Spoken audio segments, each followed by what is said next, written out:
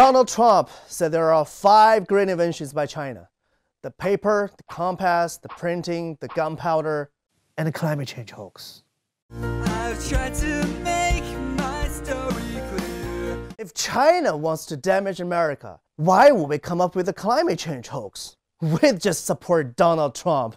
How do Chinese people feel about being blamed for a climate change hoax? We love it. Finally, we got some credit for innovation. You know, Donald Trump is just like street performer. You come take a look, but you don't want to pay. Creating climate change hoax would only cripple us. Whatever happened to the good old days of throwing toxic waste downstream from our drinking water? Or creating beautiful fluffy clouds that helped shape China's fashion industry? Now, we're supposed to follow the same eco treaties as the Western countries.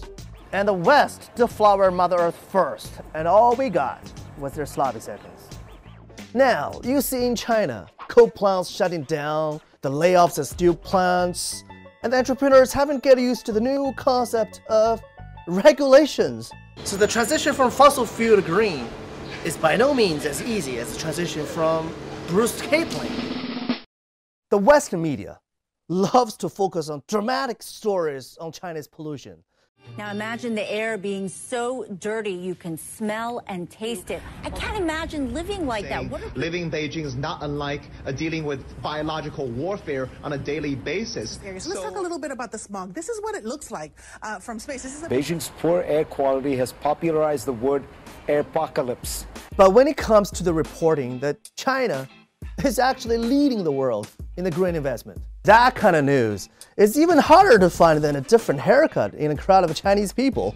But I don't believe Trump is a climate change denier, because, you know, he is a businessman. And all business people know personally that climate change is caused by some eco-unfriendly business, like paper waste, millennials travel, shrilling the land away, wasting it on pastures for indigestion. I read that cow flatulence is so methane-loaded that we even need a cow fart quota. Or American universities offering curriculum designed for suckers. Donald Trump is the one candidate who understands this better than anyone, that businesses don't support green industries go bankrupt. So if you want a greener America, elect Donald Trump.